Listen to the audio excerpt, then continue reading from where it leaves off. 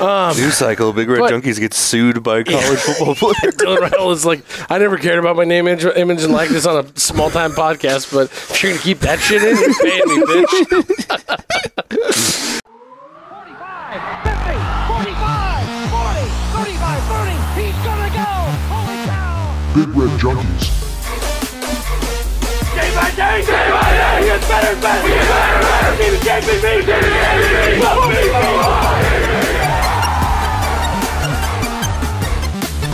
Oh, man, woman, and child, he just turned this stadium inside out.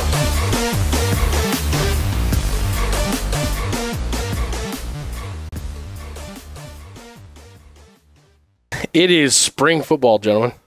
It is spring football. We got Elijah Herbel here from Heard at Sports Radio in the afternoons. Hail Varsity Radio. I'm sorry.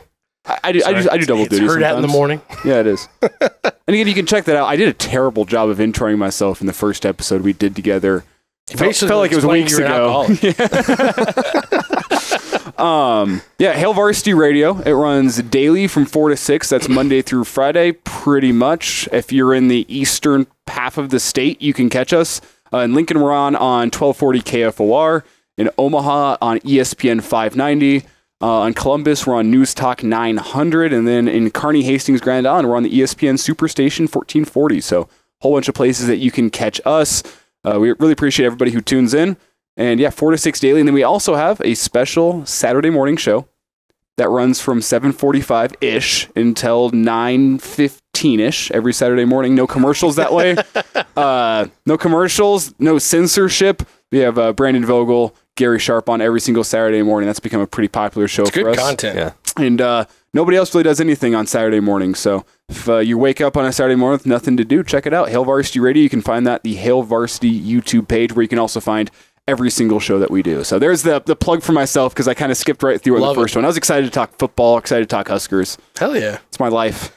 We're sitting here, just for a frame of reference, because this isn't going to come out this weekend, but sitting here watching Creighton hopefully lose to Tennessee. Spring training started. Spring practices started. I felt like it kind of snuck up on us because of all the Trev stuff. It was like, oh, well, by the way, we're practicing this week. It's exciting. I think that it's been really cool. I mean, weirdly juiceless, though, right? Compared to the average spring? Yes and no. I can't really say that, because you're getting we get so much from Rule and so much media access and all this, we've never had this before anybody from anybody before Rule. And you also have to combine it with something we talked about last episode, all the drama with Trev, the Husker basketball team making the NCAA tournament. That's what I mean. There's actually other stuff to talk about. I've talked about this with my friends over the past couple weeks, where it's just March is always the time for me where it's kick my feet up and oh my God, what are we going to talk about on the radio show today? There's nothing till spring practice starts. It was not like that this year. March was a whirlwind for Husker media. Yeah. So I think there is also just the element of everyone wanting to take a deep breath and be like, okay, let's have a couple of quiet weeks before the spring game. But it feels weirdly juiceless in that it always used to be you're counting down. Spring practice is going to start. We're going to get to see these new faces on the practice field. Hasn't felt like that this season. Even the excitement for Raiola, it's there, but I was expecting more. He's been covered so much. And I think that he's doing I was thinking about this actually when I was showering this morning. I was listening to Damon talk about it. Thinking about Dylan Raiola in the shower. I was listening to Damon and Robbie talk about him. You might have to cut that out. That's going to get taken out for sure. You got to keep that in. That's too funny. News cycle. Big Red Junkies get sued by a college football player. Dylan Raiola is like, I never cared about my name, image, and likeness on a small-time podcast, but if you're going to keep that shit in, you're paying, man. But I feel like he's been covered so much, and Rule won't give us he's the day one starter. He won't give us the juice. No. So I think people are kind of almost fatigued by the constantly talking about him and hearing about him, because I feel like everybody and their mom is like, it's his job to lose. Right. He'd have to shit the bed in order to not be the starter. But every time Rule talks, every time Satterfield's talked, every time anybody's talked, it's, oh yeah, well, the two rookies, the two freshmen, they're doing really good, but Heinrich Harburg, he's really putting in all this work and this. I'm like, God. Well, I think there's a concerted effort, because even when Thomas Fidone got up and met with the media, he got asked about the freshman quarterbacks. Who does he go in on first? Heinrich Harburg. And then Daniel Kalen. Yeah. And then he briefly talks about Raiola. I wonder if there's just talked about how they've got the two freshmen have a great leader in Heinrich Harburg. There's a great leader in that room, Heinrich Haber. And I think I realized he was your roommate, man. Shut the fuck up. Everyone sees the writing on the wall of that Dylan Raiola is going to start. And I think they're just trying to take some of the pressure off. That could be Concerted effort from the coaching staff, and we've seen this team. This team really echoes what the coaching staff believes. Yes. I think there's just a very team-oriented message right now of this guy's a freshman. He's swimming in it. He's got to be a leader of an offense because we all know this guy, it's his job to lose. There's a lot of pressure on a guy like that. Why add extra pressure through the media? Why add extra pressure with even practice films of, oh, here's a Dylan Raiola throw? We've seen it in limited quantities, but he hasn't been treated differently than anybody else. We've seen Heinrich Harburg throws. We've seen Jack Wosch throws. We've seen Daniel Kalin throws. I just think there's an effort from the university to say, we're not going to put any more pressure on this kid than we need to, because by the time August rolls around, he's going to have all the pressure on the world. Yep. Yeah, I don't know. You could be 100% right on that. I feel like, though, the way that Dylan Raiola has approached everything, especially when it comes to his recruitment, he doesn't seem to shy away from the pressure at all. He seems to love the spotlight. He seems to love the idea that, hey, yeah, I am a superstar. I'm here to be a superstar, and I think that I don't know. It's weird to me. He seems like when you're looking at some of the little reels and stuff like that the university keeps putting out. They dropped one out today that was of just some quick practice clips today, and I happened to notice just because of what Fedoni said. He goes, I'm on I can't remember which team it was. He said he was on, but I want to say the Bug Eaters. Oh, he's on the for practice. He's right on now. the Rattlesnakes. Rattlesnake boys. That's right. But they happen, Rule didn't want to talk about who was playing with which team, but then you happen to see in their clip today that Raiola was the one throwing to Fedoni. So then you have to assume he's getting the run with the ones. But at the same time, they could be rotating those guys all three in and out. You don't know. You could be running on the ones on Monday and with the twos on Tuesday. Yeah. And it seemed like... I also don't know those teams are necessarily the ones, the twos, and the threes. At this point in the season, you got to mix it up and see how guys respond. That's fair. Like we do know that as of practice on, was that Wednesday? The Rattlesnake boys won. Yeah. We know they won their competition period, and Raiola was the quarterback. We know that. We can read into that.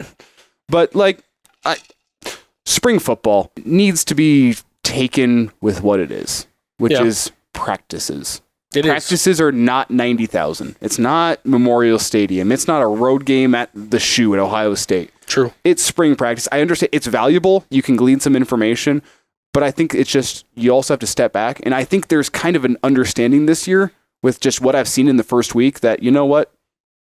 It's practice. Yeah. These guys are using this time to get better. What happens now will affect how you play in the fall, but what happens now is not the be-all, end-all for the fall. Yeah. Well, the hype in the way that you just hear the players talk, because we've only heard two players talk since they started, obviously Fedoni, and then I was shocked to see that it was Prohaska up there.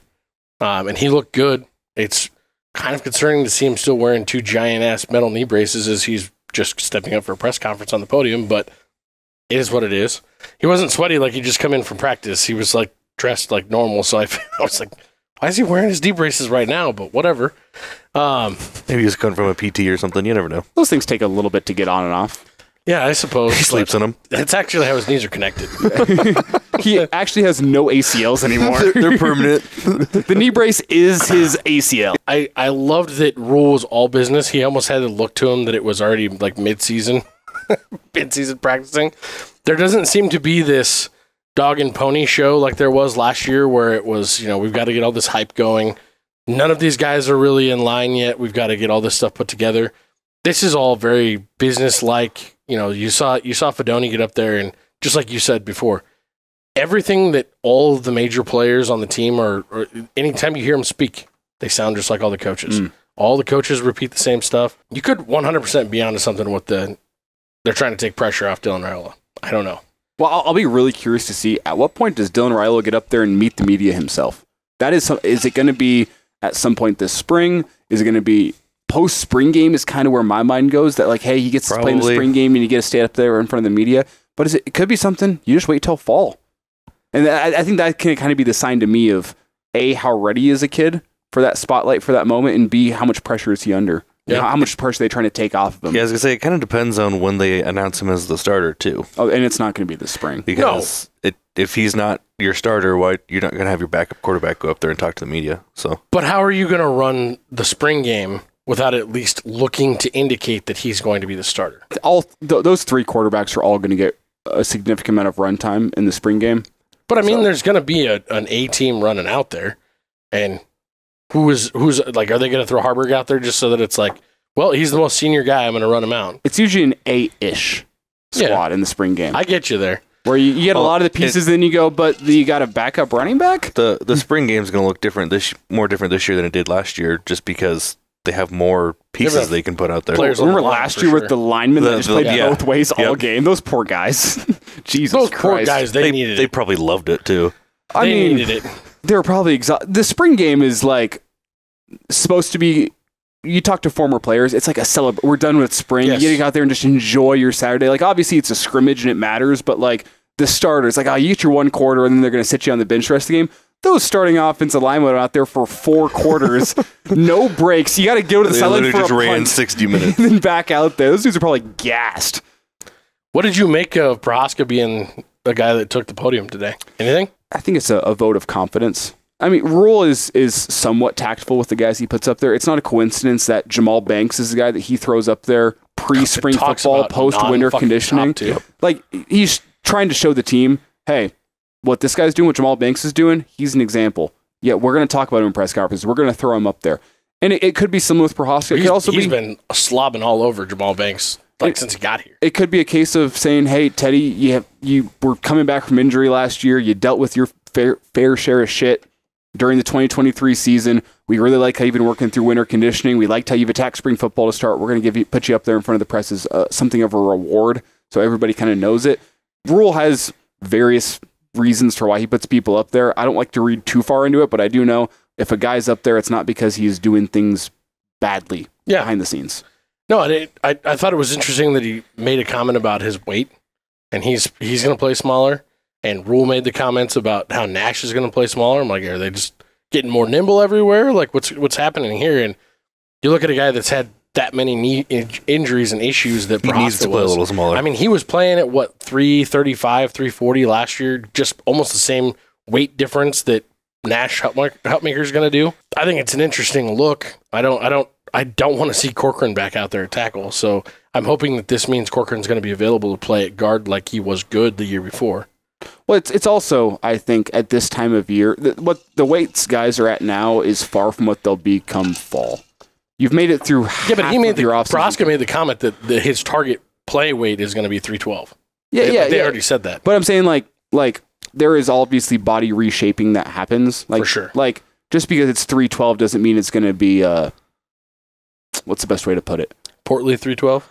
I wonder why they decided to put that extra 2 pounds on there. Just say 310. Dude, the way that the science and everything that they put into all this stuff, they're looking at what exactly is optimal for these guys. It needs to be 312.4. That's his actual optimal weight. I guess what I'm saying is goal weight is 312 now, but like midsummer rolls around, the guy's at 316, he feels good. Do you say, hey, true, we said 312? Like, it's not the be-all, end-all. Maybe those knee braces feel better when he's at 312. Possible. That's what takes him back up to the 335. Like, hey, all your science can say this guy's going to play better at 312. When he actually gets out on the football field, does he feel more comfortable, more confident at 312? I guess that's what I'm saying in terms of we're still only halfway through offseason conditioning here. I'm taking all that we're a little in week bit one with of football activity. Yeah.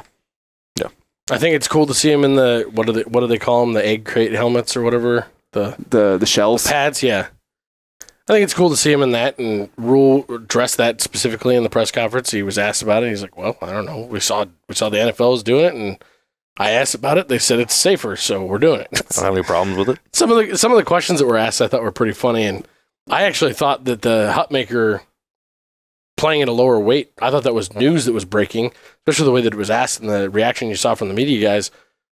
Jed pointed out they actually made comment about that. His dad said it in that Chasing 3. Oh yeah, this is the plan from the start. Yeah, I didn't have any idea on that. From what I understood was they were going to let him get small for wrestling and expect him to be back up there for football. Well, it was they had their own weight loss plan in mind before the wrestling. Really? Yeah. I didn't know about this. Well, they talked about it in the Chasing 3 a little bit with Tony White because that was part of the conversation. I missed this? I feel like I watched that in depth twice, and apparently I missed this. Yeah, Tony White mentioned it a little bit, being concerned about the weight loss, but then they kind of talked with the nutrition plan, and that was kind of their plan all along. Was Nash wanted to play a little smaller. The sports science people thought he could play a little smaller. Thought he might be a little more nimble, athletic, explosive that way. Knighton said kind of the same thing. So I don't think they planned on getting him down to 285 and raising him back up. But the plan was always to have him be smaller for this upcoming season. That was one of the things they talked about at the end of the season as being something they thought could improve his game. What do you think about him wrestling? Matt loves it. I don't have a problem with it. Matt's a big fan. I thought it was fantastic. I thought it was fun. Just from the aspects of not only the discipline that you need in a sport like wrestling, but the impact that it has on your footwork and your handwork, and it's not a bad thing in my mind. I think it's fantastic. Oh, it's not a bad. I'm not going to sit here and be like, oh, it's going to completely change how Nash Hutmacher plays football. Like, I think it was one season of wrestling. You get it under your belt. You get to enjoy yourself through a weight loss period. Like, weight loss fucking sucks. Nobody likes to go on a diet and lose 40 pounds. Did you hear his mom? He's like, well, now he's just eating 3 meals a day instead of 6. Yeah, instead of eating 8 eggs for breakfast, he's only eating 4. Yeah. And I'm like, I have 2. Yeah. Like, weight loss isn't fun. It's enjoy. Like, you have a fun reason behind it now. You're getting down to weight for wrestling. You got to have a competitive nature through your weight loss. You got to keep that competitiveness through the winter. I don't think it's a bad thing. I'm not going to, I don't think it changes the game for Nash by any means. He's a high-level wrestler coming into college. You get that college experience where you get to go do something you enjoy through a weight loss period. And, hey, it brought some juice to the football program. It gave all his teammates something to cheer for, brings them together a little bit. It's nothing but a good thing in my mind. I mean, obviously you can look at it. If a guy gets hurt during spring practice, that changes the conversation completely. And you say, oh, well, should he have been doing wrestling? Clearly, there was something going on that has now limited him in spring, and now he's got an injury. That remains to be seen. I think it's cool to hear that they're like, hey, your body's a little fatigued from wrestling. We don't want you out there running these drills like the rest of the guys. And he's like, fuck that. I want to be out there, man. Like, let's go. Dude, sounded like he was having a hard time with that already this week. He's 290 pounds. It's the most energy he's ever had. Yeah, he's feeling great. He's like, I want to go run some gassers. Is there anybody or anything that you're really looking to find out or see during the spring here? I'm really, really curious about the Husker rushing attack and what running back emerges. Because I think a lot of people that watch this team closely think Dowdell fits the bill of a Big Ten running back. Does he step in and actually fill the shoes of a Big Ten 3-down running back that you need? Is he able to get you the pass protection that you need in that case? How is he as a route runner? We don't really know that from his time during Oregon. I am just curious to see, it's not just the running backs, but the offensive line included, the tight ends. What does the running game look like? And it's not a sexy answer because everyone wants to see, what does Dylan Raiola look like in the spring game? I'm less concerned about that. That's a guy that's a freshman that's probably going to be swimming in the offense a little bit. He's going to not have a full grasp of what the offense as a whole is. One thing you can get installed really quickly, running attack. Yeah. Are the running backs putting the ball on the ground? Are the offensive line opening up holes against a defense last year that we all know was stout against the run? That's like the main thing to me in spring football is Dylan Raiola going to have a rushing attack he can turn to in the fall to take pressure off of him? Because not only does the rushing attack take pressure off of him and what a freshman quarterback has to do, it takes pressure off the defense so you can run time off the clock. If you can pick up a couple first downs, it takes pressure off your special teams. Hey, it's not about flipping the field anymore. It's about let's pin him deep, and if it's a touchback, it's a touchback, but takes pressure off them in that moment, punting from the 50 as opposed to your own 20. That's big on me because you can get your rushing attack with the offensive lineman that you have coming back, with the running backs that you have that obviously have to figure out the offense, but that's easier to do than a quarterback who has to know the role of every single person within the offense. You can get that going quicker. That's like the number one thing to me is what does that rushing attack look like with another year under Raiola, with the marriage between Satterfield, what he wants to do, along with what Thomas wants to do. What does that look like? I think that is what will also an item just that will be closer to completion by the end of spring than a lot of other areas within the football team. So, do you think that as much peeling back the offense and as much holding everything down and manipulating it the way that they needed to last year in order to basically account for the lack of quarterback play that we had, Do you really think that they're going to throw everything in a bag of chips at Raiola out the gates and make it tough on him like that? Because I see the way that Satterfield designs his offense as being very, very malleable in that they're going to play with what they have. And if Raiola's struggling and he's the dude, I think they're going to pare it down for him. I think you're totally right when you're hitting it on the head when it comes to the rushing attack being super important. I don't know that Dowdell's any more the guy than a healthy Irvin is. Emmett Johnson. Emmett Johnson. At the end of year. Dude, if Emmett Johnson, if they can turn him into I think of a Dion Lewis type for the Patriots or a James White type for the Patriots, a guy who can reliably catch the ball out of the backfield as much as and kind of slip those coverages because he's a tiny dude that gets lost behind a ginormous offensive line. If he can turn himself into that type of a player and not just be the, oh shit, we have no one else. We're still gonna do halfback dives here, but if you squirt through there, that's awesome. That's not gonna surprise anybody next year. If he can turn himself into more of a third down back, I think he has no doubt a role in this from the get. I think he's just a hell of an athlete. Yes, I think he's a hell of an athlete. Don't ask him to jump over Matt Rule again, but I think he's a hell of an athlete. I am not seeing what he's putting on the practice field every single day to be able to say this is what he needs to do. I mean, for all I know, it could be a thunder and lightning type combination between Dowdell and Emmett Johnson, or maybe it's Irvin. Maybe Irvin's back from injury with a vengeance. He already looks huge again, just like he did last I'm not completely out on Irvin. I do have some doubts with a couple of lower body injuries. What can he return to? I don't know. How do you trust him? But that's why the question to me is, what does the rushing attack look like? Because there's a lot more question marks there and a lot more options there. Whenever you look at the passing attack, okay, we know Jamal Banks probably going to be a starter. Malachi Coleman's going to have a piece. Jalen Lloyd's going to be a deep ball guy. We saw what Fedoni did last year as a tight end, being able to get himself open and be able to make some big time catches and some big moments. Drops. Also some big drops, but better as the year went on. But it's less of an unknown commodity. Yeah. Outside of Raiola and what he is as a quarterback. There's some unknown commodities within the rushing attack that I will be interested to see just in terms of who is going to emerge. Yeah. Emmett Johnson could be your guy with another year of offseason development. He's still young. He could be the 1A guy, and I wouldn't be shocked. Good. So, he reminds me of Amir Abdullah a little bit. I get like a... what's a comparison here? I'm just talking Nebraska comparison. Yeah, I'm trying to think of the right Nebraska comparison. He definitely ain't Marlon Lucky. Pork chop? He ain't that thick. I don't know. It's he's his own. Maybe he's just Emmett Johnson. Yeah. He reminds me a lot of Emmett Johnson. Yeah. That Emmett Johnson guy. Maybe we don't have to make a comparison. Yeah. The other thing that I absolutely love about Emmett Johnson is the fact that he's another one of those guys that the first time I ever heard him talk last year, I was like, sounds exactly like he's been taking all of his talking points from Matt Rule. Yep. Like all the guys that Rule tends to fall in love with on the team, they all sound exactly like all the coaches. They all do. And they also tend to impress the most in the field. Yeah. Not a coincidence. Well, they're the most bought in. They're the most coachable. Yeah. What do you think the offensive line is going to look like this year? Well, it looks like we got Mizuka working left guard. That leaves Prohaska left tackle, Ben Scott center.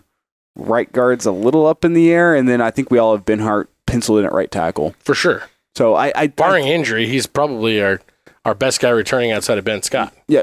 Question to me, does Justin Evans-Jenkins play right guard this year as he's the center in waiting? Do you want him to be working center in practice so he's ready to go as your number one guy next year? That's a question to me. The right guard spot is...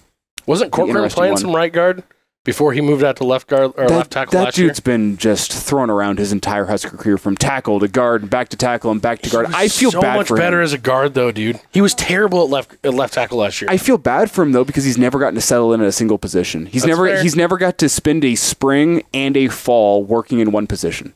Do you think they're going to give him that this year? I hope so. Because if Prohaska stays healthy and he's good, then I don't know why you wouldn't. It's what a guy like Corcoran deserves. He deserves a year to actually put it all together and say, hey, this year, from winter conditioning to spring football to summer conditioning to fall camp through the season, I am a right guard, left guard, whatever it is. Yeah. He deserves that opportunity because he has been criticized more than probably any Husker lineman over the past 4 seasons. And it's not been... Especially last year. Look at his Pro Football Focus grades for last year. it hasn't been off place. It hasn't been off place. It's been worthy. They've been right. He's been bad. But some of that has been due to circumstances out of his control.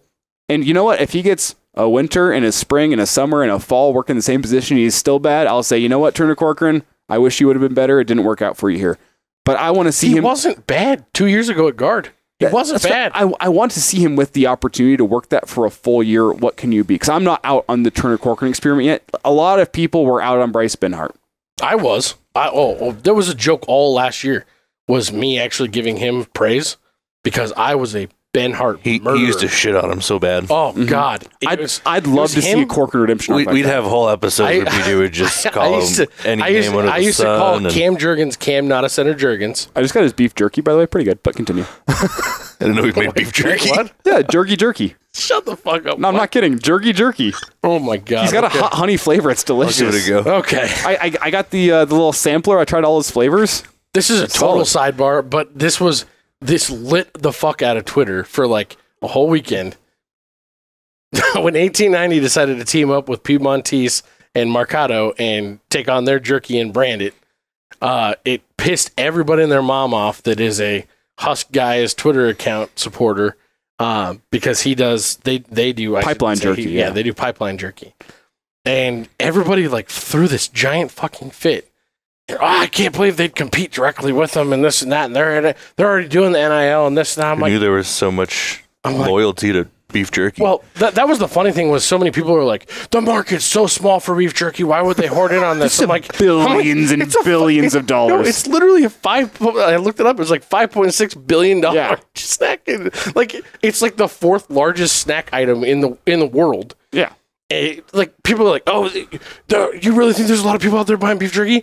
Oh, I don't know. Is that why there's a whole fucking aisle in every gas station? It's all dedicated to beef jerky, and these people are the 7 different varieties of cracked pepper. You're like, yeah. I'm like, so I was laughing about that, but then I'm also like, personally, I'm a huge Piedmontese beef and Mercado like fan. Mm-hmm. I will go spend the extra money to go buy their stuff because it is light years ahead of everything else that you can buy around here, especially in that price range. My roommate's dad actually worked on the research project that studied the Belgian blue cattle and got the gene isolated to turn it into Piedmontese cattle. Small world. Jesus Christ, that's cool. Do you know who led the research? No idea. Ronnie Green.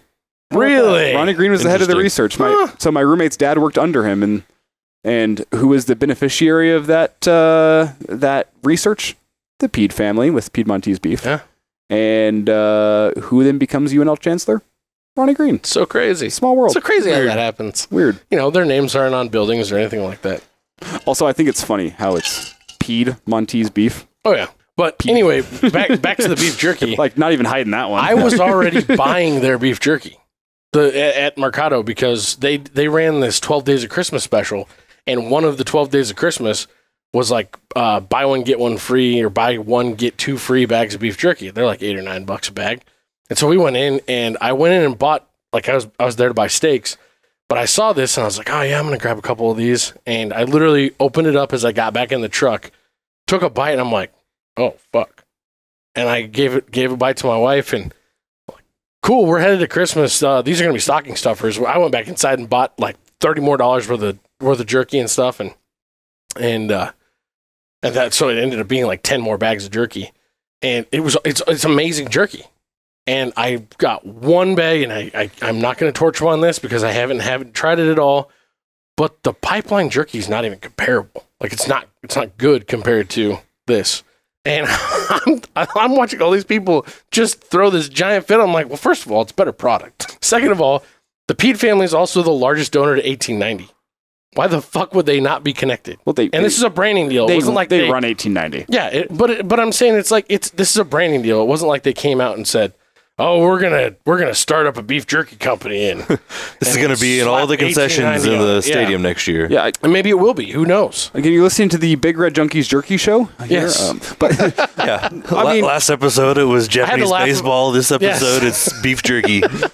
You could tell it's off-season football talk. I won't speak too much on the jerky because again, it's off-season talk. I don't think it matters in the grand scheme of things. Absolutely. Yeah, the better product will rise to the top. Are we surprised that 1890 wants to be the be-all, end-all for NIL in Nebraska? You shouldn't be. No. Absolutely, they're upset if somebody else is taking NIL dollars from them because they work directly with the university. They control where the money goes. Like, it shouldn't be a surprise that they look at this opportunity and say, we have a competing NIL market. We support the same team, but they're taking dollars that could be going to us. Whenever we work directly with the university, we work directly with the football team, we work directly with the coaches to decide where the money goes with. On our roster anyway. Yeah. It makes sense. PR-wise, did they handle it great? Probably not. Yeah. Probably not. They thought about it. No. It just seemed like who cares? We're putting our brand on some jerky. Exactly. Why are you upset? Exactly. And that's kind of the take I have is just like everyone freaked out, but should we be surprised? Like they do, like 1890. If there was no 1890, Dylan Raiola is probably not in Nebraska. No. Like the football team, does it have the talent in the wings waiting to come up that it would have if 1890 wasn't around? No, like 1890 has done great things at university. Banks, we pull half of those recruits. It's because they have a damn near monopoly over the NIL world. Yeah. And I don't think we should be surprised that they want to continue their monopoly. Yeah, it's that way at every school. Exactly. Though. The majority of schools out there have one NIL program that's dominating their entirety of it. You know, they talked about that for Kentucky, how Kentucky was what's his name? Calipari was like, yeah, we're starting a basketball only NIL. Okay. Well, your football program still generates a shit ton more revenue than your basketball team. Yes, your basketball program is renowned, you know, all these things. Your football program is probably still dwarfing the basketball team by what? They're maybe 10% of their generated revenue? It's something we talked about last episode. In the modern era of college athletics, if you don't have a football program, you don't have an athletic department. Yeah. So. And they have a football program. So why are you trying to fight them? I don't get it. Enough on NIL. I don't really have anything else on spring practice that I'm excited about other than the fact that it's happening. Yeah, and I think that is one of the healthiest Husker responses to spring football we've had in a long time. Yep, spring football's going on. We'll see what it looks like at the spring game. Yep. Wake me up when September starts. Yeah. Can it not be dramatic, please? Yep. No major injuries. Keep the injuries off the field. Yeah, if there's no news that comes out of spring, I'll be very happy. I want to see some clips of Raiola slinging around at practice. I want to see Malachi Coleman running some deep routes and catching it in some hype video that the media team creates. And then I want to see it put on the field for 2 quarters in a spring game with the backups getting their time to shine in front of their hometowns, in front of their families in the 3rd and 4th quarter. If we can make it through that with no injuries and we can make it through spring and into a Husker baseball regional after that, no complaints from me. Just slip that Husker baseball regional in there. Nice. It never is. They're pretty good this year. It never is. But Husker basketball in the tournament, Husker baseball doing well in the Big Ten, hopefully angling for a regional. It should be bigger news than spring football. It never is. And sometimes people at work look at me crazy when it's like, oh, like you're umpiring a baseball game whenever the spring game's going on. I'm like, yeah, the spring game doesn't matter. It's like it's a practice. It's a practice. Jed will say the same thing. It's a practice that it just happens to be in front of 50,000 people. Like it doesn't mean anything. Yeah. Are there little things you can glean from the spring game every time? Like the 9 fumbles last year? Sure. Are there little things you can glean? Yes. That should have been more foreshadowing. If there's not an improvement on the turnovers, at least in the spring game, I don't know. People are going to lose their shit. They'll be rioting in the streets. Yeah. Yeah. But I think the spring game, at least this year, is being taken in the way it should be, which is this is a time for development. We'll see how it looks when the spring game comes around. If it looks bad, we won't overreact. If it looks great, we won't overreact. Obviously, there's going to be overreaction after the spring game. That's how it goes. But I think Husker fans generally have a more healthy way to approach spring football this year, and that's a good thing. I sure as fuck hope so, man. Then April 27th is going to roll around, and it's going to be fucking batshit insane. There's going to be people anointing Dylan Raiola as the next savior, and then other people saying, no, it's just a spring game. You're overreacting. He's not even going to start this year. Yeah, he's going to come out and throw a bomb like that. Do you make anything of Malachi Coleman's injury that they're talking about? I was surprised to hear Rule basically say that he's not participating right now. No. I didn't even know he was injured. Apparently he rolled his ankle up at some point. It's a need-to-know basis. If it was, we saw last year from Rule, during the season's a little different, I guess, but if it's an injury that's going to keep somebody out for a significant period of time, Matt Rule's pretty upfront with it. Yeah. So injuries happen. It's football. It's like the hip drop tackle. What are we doing? Injuries happen. It's football. Oh, there's a higher rate of injury on this tackle. It's a rate of injury on every single freaking how do you want people to tackle a tight end? That's an aside. JJ Watt's response to that was because we're only one more step away from belts with flags on them. Don't get it. They're like 3 years ago, we need to lower the target zone for people tackling players. They need to wrap them up and bring them to the ground how you're taught to tackle. And then you wrap people up and bring them to the ground how you're taught to tackle. Like, well, we got to get rid of that too because now that's leading to injuries.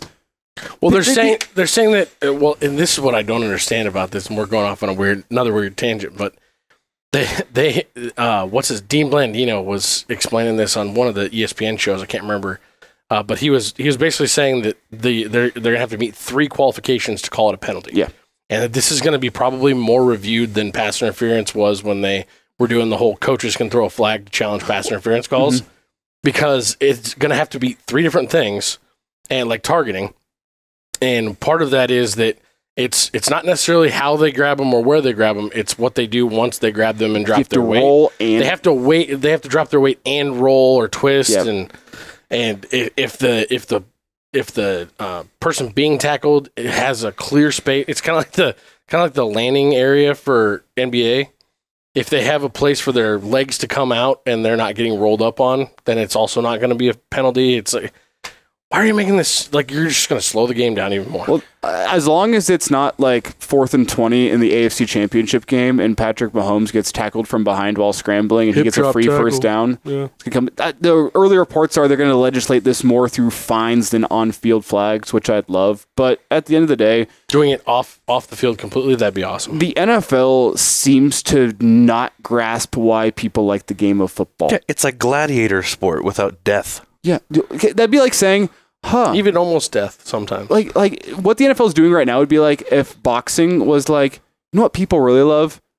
Bobbing and weaving like Floyd Mayweather. You know what people like? Punches not landing. No, people love Mike Tyson because he knocks people out. Yes. Like people put up with Floyd Mayweather because he was great and he made a lot of money. He was elite at what he did. Nobody understood him except for people who really understood boxing. Yeah, you had to be a boxing connoisseur in order to really appreciate what he was doing. Like everybody understood Tyson. The NFL thinks that people watch the NFL because of it's Patrick Mahomes in the NFL and everyone wants to see points. No. People want to see inherent violence. Yeah. That is one thing I do like, the fact that they switched the kickoff rule. That's going, their kickoffs are going to be way more exciting. It's going to lead to safer violence. Safer violence, but it's going to be way, I think it's going to lead to more scoring. You're going to see probably 3 to 4 times the run backs that you've seen in any recent time. As much as I hate the Chiefs, they made one of the smartest signings I've ever seen, getting that rugby guy in the international player pathway. Sure. Because do you know what kickoffs are going to look like? Rugby. I could see that. Where it's like, be a bit more of a scrum. Yeah, you got the whole field in front of you. You got a scrum in front of you. You got to pick one hole. You got to have a little more size on you, because if you can break one arm tackle in these new kickoffs with everybody lined up within 10 yards of each other, one tackle might get you into open space. It's going to be a different game. You're going to have a lot more tight ends involved on kickoffs. You're going to have more running back types, bigger bodies that can break a tackle, as opposed to just be as fast as you can to pick up 27 yards before you get hit. It's going to be much more about reading a hole, breaking a tackle, and getting free. That's why kickoffs are going to be a lot more interesting. Signing Cordero Patterson. Yep, that's fucking huge. That's huge. Because he's a big boy, and he can break tackles. Well, and one thing I said, he already holds the record for the most run backs. One thing I said on Hail Varsity Radio this week, I'll be curious to see. I know we had a long episode last time, so we should probably wrap this one up a little quicker. Is that I am starting to think Matt Rule's over recruitment of tight ends in the past 2 cycles was calculated, knowing that might be coming to college football soon. Because what do you think would really benefit you on a kickoff return? 6'7" guys that are athletic, 260 pounds, and can block. That sounds like the ultimate advantage to have on kickoffs. And Nebraska ran that kickoff in the spring game last year. Oh, yeah. He made reference to that in his press conference. And what is Nebraska brings in? We're trendsetters. Back-to-back recruiting classes with, 3 tight ends? Yeah. You have like 7 tight ends on roster right now. And the two or three that we're going after for this next one? You think about that, you might be able to just put tight ends out there as blockers on kickoff, and you go, oh, you'll have an advantage on everybody. Yep. I think, people have been like, I don't know if I'm willing to anoint that. I think that's Matt Rule playing some. All you're going to see are fucking linebackers. Like those, it's going to be the widest wingspans and the hardest hitting dudes. Yep. That can hit at a close range. Yeah. They don't have to have a running start. Yep. The days of the gunner, that shit's gone. Kickoffs, are going to be different, and they're going to be a lot of fun. And I think Matt Rhule might have been a little bit calculated in his recruiting strategy, understanding what the future of college football might be. I'll just throw that out there. It'd be fun. It'd be fun. Well, shit, man, it's always a pleasure having you on. We appreciate you taking the time. Time always flies by up here with you guys. Tell you what. Remember last time we were here? I know it was 2 times ago. It was for a season preview. I didn't get out of here till like 1:30 in the morning. And I wasn't even mad about it. 3.5 hour show that Yeah. night, It was awesome. It didn't feel like it. Yeah. It was that was a lot of fun. I remember getting back into Lincoln at 2:30 in the morning being like, I have to work tomorrow, don't I? We'll get you out of here nice and early tonight. Creighton hasn't even won this game yet. They might still lose. What are they down 3 at this commercial break? 4, I think. 4? So, well, I've been too busy talking about tight ends and Matt Rhule's Godfather Corleone strategy. hey, we at least stayed around football this show. we did. That's good. No Japanese baseball. We still have time. Good stuff, man. Really appreciate you. Really appreciate you guys. And again, Hail Varsity Radio 4 to 6. And check them out on Saturday morning. Honestly, I was gonna list off the radio stations. It doesn't matter. Find us online. Find us on a radio station. There's a lot of places for it. Appreciate everybody. Turn into Big Red Junkies as well. These guys are great. Subscribe if this is your first time listening. And this may be the most unbelievable night in Cornhusker football history.